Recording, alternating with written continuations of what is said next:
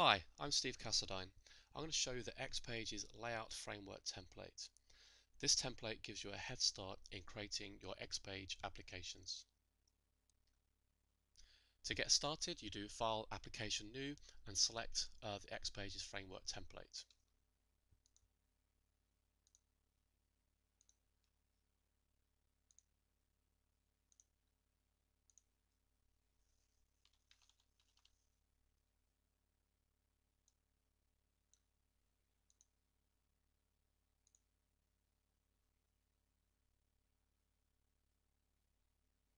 Once the application is created, it will auto launch in the Notes client.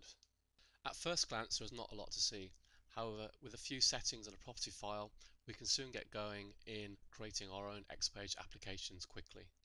If we switch to a web browser, we can get started. Okay, we can see in the browser that the main parts of our framework are created. We have the main area for the content in the center. We have the area down the left for our menu, and we have our first tab. We have the title in place. We also have search, and we have the login automatically handled as well. Inside the template, we have an XPage called Demo, which will just show you the other components which can be added. So if I click on Demo, I'll load up. Okay, and we have some buttons on here which will do some simple actions. So if I click on Apply Simple Layout, you'll see it adding some other components to the screen.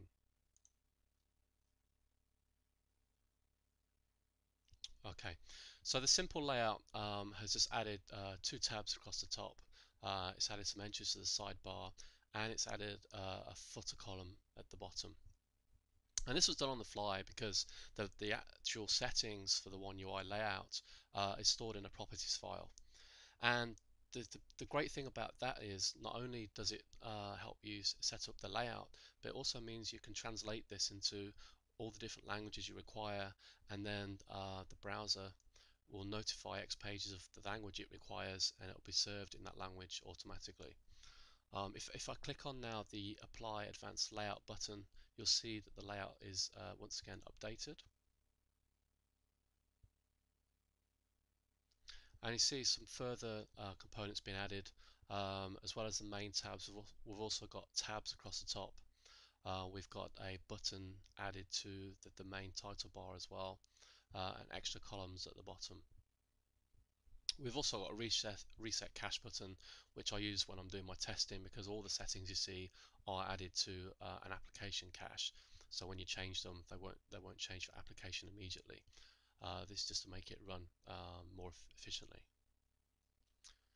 For those interested, the actual apply simple layout and advanced layout buttons are just using some simple DXL and sending that back into the template and updating the property file on the fly, and then just refreshing its cache and then refreshing the screen again.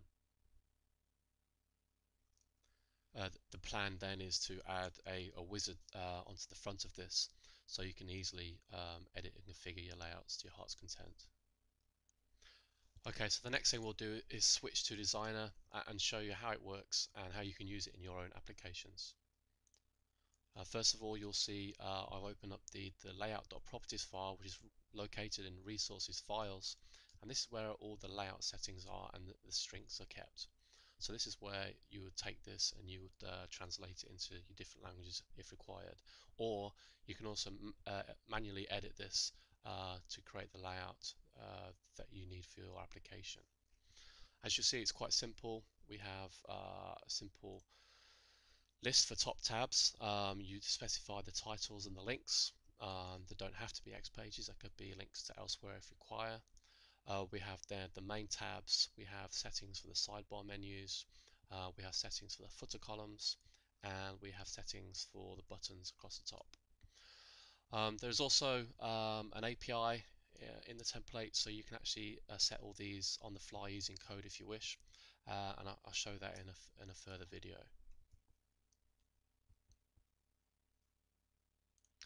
So once you have your layout specified, how do you use it for your own application? Well, it's very simple. Once the application is created, you go to your XPages view, And you see in the template we already have default demo and reset cache ones I've added already. These just demonstrate how the template works. But to build your own application, you just simply do new XPage, give it a name. I'll give it page 1.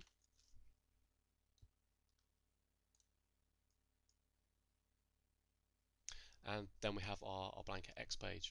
So to create your layout, you just simply go to your controls, and on the control palette you'll see a category called OneUI templates, and it gives you a choice of having a 3-column or 2-column layout.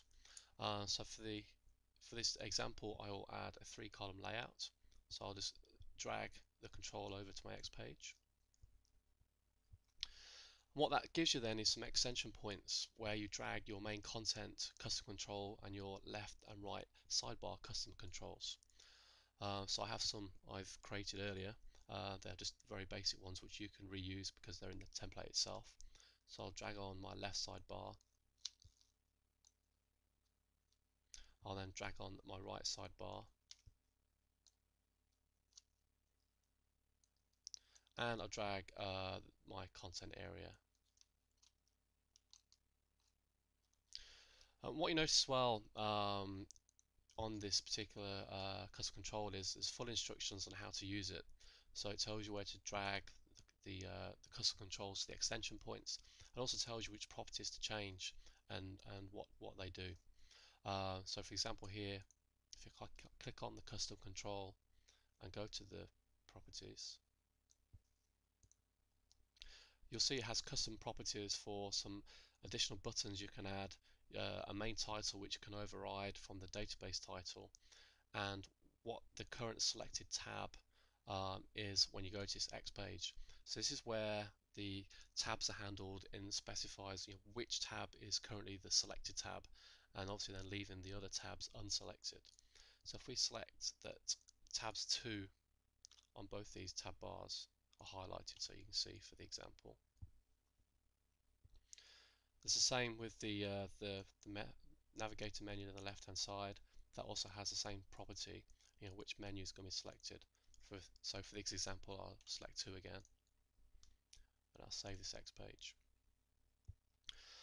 What we would then like to do is navigate to it. So if I go back to my layout properties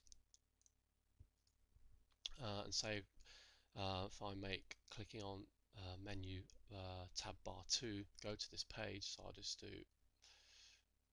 page 1 here,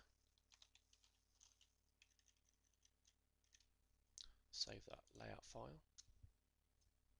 If I now go back to my browser and if I reset the cache and I refresh the screen, if I now click on the main tab 2, it should go to my new XPage, which it does. You'll see that the tab I selected is now highlighted. You see also the tab at the top and the second menu item on the menu in the sidebar is now highlighted. And you can see that a 3rd column is added, which has these simple bookmarks, which at this moment are unformatted.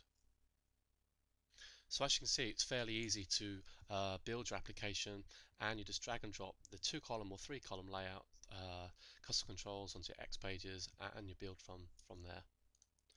By default, the template uses the OneUI, which is used by XPages in 8.5 and 8.5.1. However, there's also a theme attached to the template which you can switch to, which uses the new OneUI version 2.1, which is also shipped with the 8.5.1 server.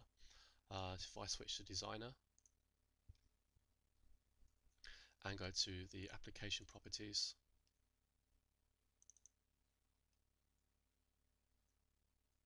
go to XPages and change from the Extend OneUI theme to the base OneUI 2 theme and save that. Go back to my browser and refresh, and it will now use the OneUI version 2 style sheets. You cannot see much difference other than the sidebar on the left side is slightly different. The bookmarks now have some styling on the right hand side, and the button looks slightly different for the search.